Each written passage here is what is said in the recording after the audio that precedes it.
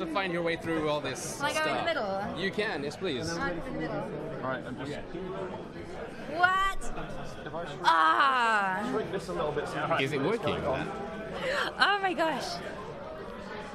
Hey Twitch. Welcome. Thank you. Hi Twitch. Hello again. Welcome. Hello. And we still haven't tested it yet, have we?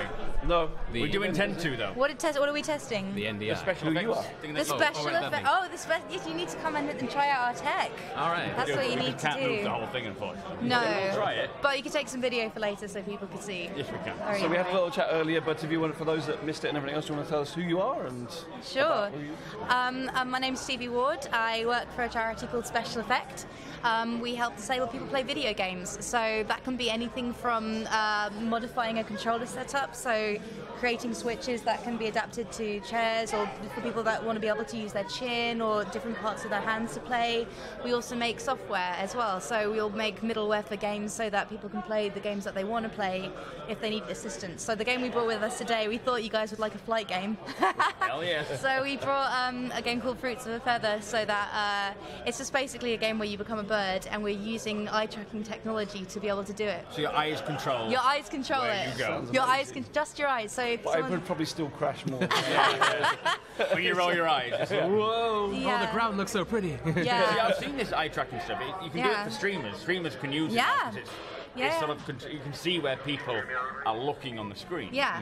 So how does it actually control the avatar or the So character? it's infrared technology. So you can buy these now either built into a laptop or something that you basically tack onto a PC or to a laptop. Sort of like a camera. Sort of like a camera where these guys are, and basically it just tracks your eye movements, and then the software basically tells you, it's kind of like basically becomes a mouse. So Yeah. whether you're talking about like a dwelling action on a reticule to make a keyboard work on screen, or you just want to kind of look around and control something like. So there's no need for hands at all. No need for hands at all. So if we're working with somebody maybe who has cerebral palsy, or they have a paralysis, or they're not able to use their arms for whatever reason, or they have difficulty with fine motor skills, Right. it means that they can play. And so this week we released some software for example, for Minecraft.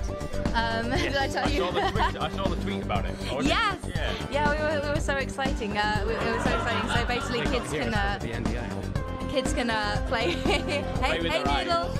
Kids can play Minecraft now. So if they've had difficulty playing with controllers or mice before, they can now play Minecraft. So just explain how, like, using your eyes to control, is it to control where the character goes in Minecraft? So with Minecraft, yeah, it's basically it's a mixture between two things. There's a keyboard overlay, and check it out if you go to our YouTube or our website. We've got videos on how it works. Yes, exclamation SE. Yes, exclamation! Check it out. So basically, there's a keyboard that sort of comes up on screen, Right. and then there's a dwelling action. So if you want to walk, you just leave your eyes on walk, and it goes whoop, and then it tells the computer you want to walk, and then you're controlling it with your eyes. So it's not like an instant thing, it's like you look at it to confirm, and you stare at it Confirm, like a that mouse you're going. click. Yeah. Like a mouse click, but then with the game we brought today, there's no mouse clicking involved or anything. It just literally takes you on a journey with your eyes for flight. It's really, really great for flight games, which is why I think a lot of games companies are looking at eye tracking tech like Track IR or Toby support for things like dogfighting games and stuff like that. That's not going to help us. No. We're just rubbish anyway. At dogfighting, so I'm pretty good at dogfighting. Have you had a go? I haven't had a go at this, but I've worked on dogfighting games, so I'm pretty good at getting myself out of a furball, if you know what I mean. So, how do you think it can benefit, like, the Star Citizen community in terms of controlling ships? Well, I mean, with eye tracking tech, if people wanted to use their eyes to basically control where the ship was going and use their hands for something else, I could see it being really good for that.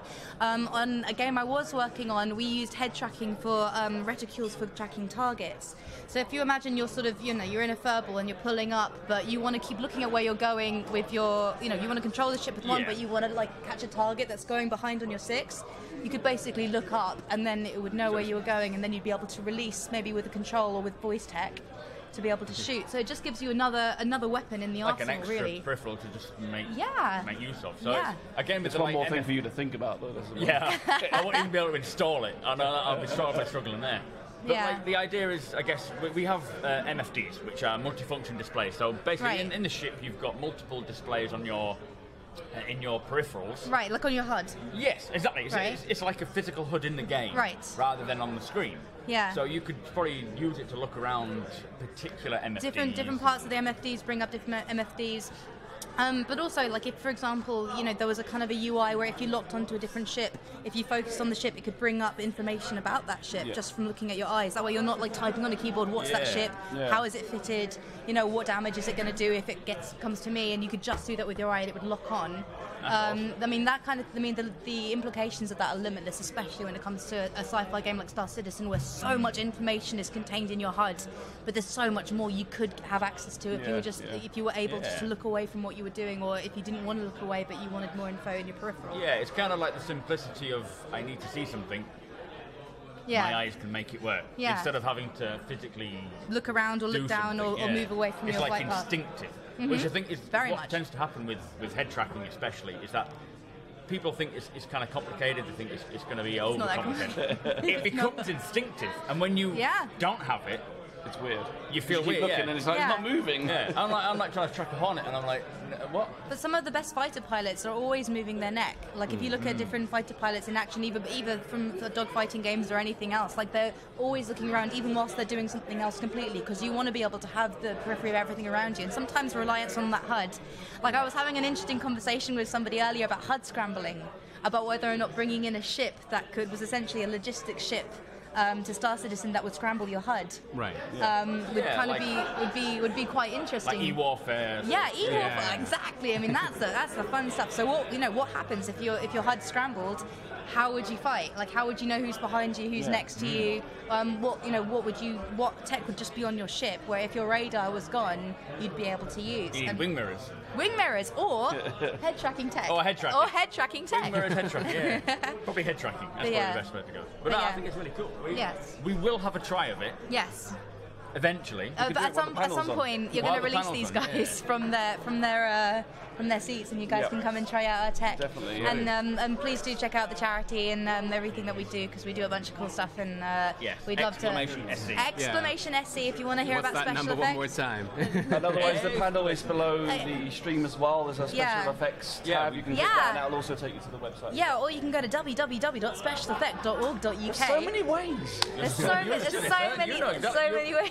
Far more professional. Like you know what you're talking about. It's like I know what I'm saying. Yeah. So there's loads of ways you can get involved, and if you're interested in similar to the alpha testing process of Star Citizen, the community helps looking at the games that we do, or there's somebody, most importantly, if there's someone that you think we could help play a video game, please do get in touch with us, because spread the word, because we visit people in their homes, and we're happy to come and check you guys out and see if there's something we can do to make your experience a bit easier and better when it comes to playing a video game. And it's incredible, the people that are they want to play the games, they have a disability in some way.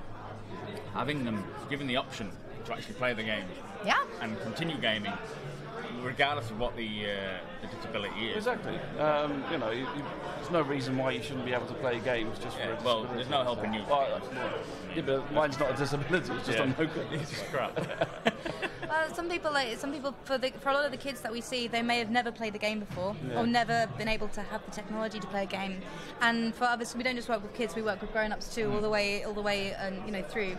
For some people, it may have been that they've been injured, or that they've had a condition that's progressed. So if they used to be like crazy good at like an FPS or something like that, and that was the thing they really loved doing, then having the ability to not do that like they used to do, like if, for example, they've suffered a stroke or something like that, sometimes there isn't a lot of stuff online to be able to help, but we've got a YouTube channel which shows you how to modify controllers for single-handed use. YouTube.com/special effects. If you search for the Gamers Charity on YouTube, you will find our channel. But we've got, and same with loads of tutorials. So like obviously, we don't sell anything. We don't sell software. We don't sell our occupational therapists or anything like that. It's all completely free. Right. So we just want to spread the word. So we've got tons of tutorials online.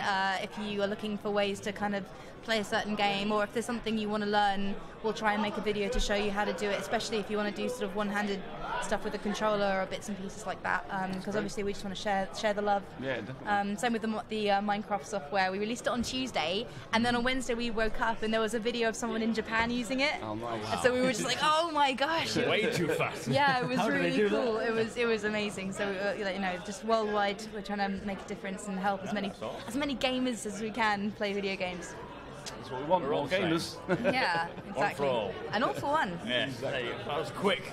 How did you do this? Well, thank you for joining us. Oh, you're very, very Much welcome. appreciated. I'm going to sneak back to my little demo area, but please come earlier. To everyone in Twitch chat, check us out. We'll see you soon. Do as you're told. Hope you enjoy the rest of the stream, and I'll see you later. Bye. Thank you very much. And like that, She's got special effects.